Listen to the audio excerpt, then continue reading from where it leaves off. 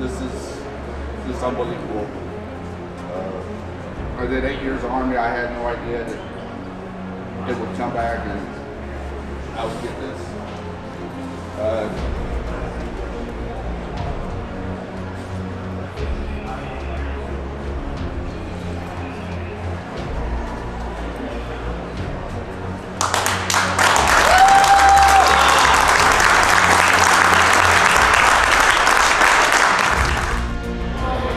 You know, when you take a look at this truck, you know, the meaning of the truck, you know, we're honoring those that gave their all.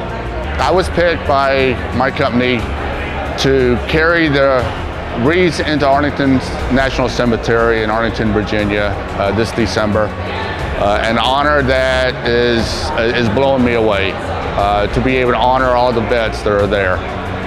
And I just can't think of anything that could be any better. Cemeteries that have veterans that are there, we lay wreaths at their headstones, their gravesite. We do it to honor them, honor those who sacrificed everything to keep this country free. That's the way we pay the ultimate tribute to these people, to these soldiers, to these men, these women that, you know, sacrificed everything for us. And I just feel it's our duty to do it, whether you served or not, you know, to honor them in that way.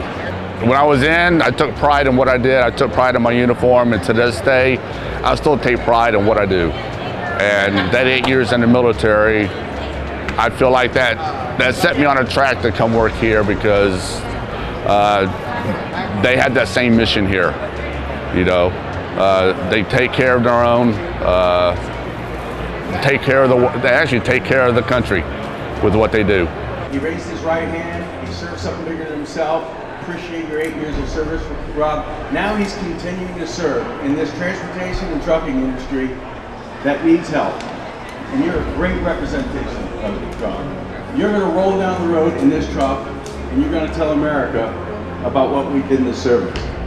When I laid the wreaths at their headstones, the salute that I give them it's like no other salute I ever gave. I saluted, you know, thousands of times when I was wearing the uniform, but that day, standing there in front of the headstone, saluting the fallen heroes, there's nothing like it.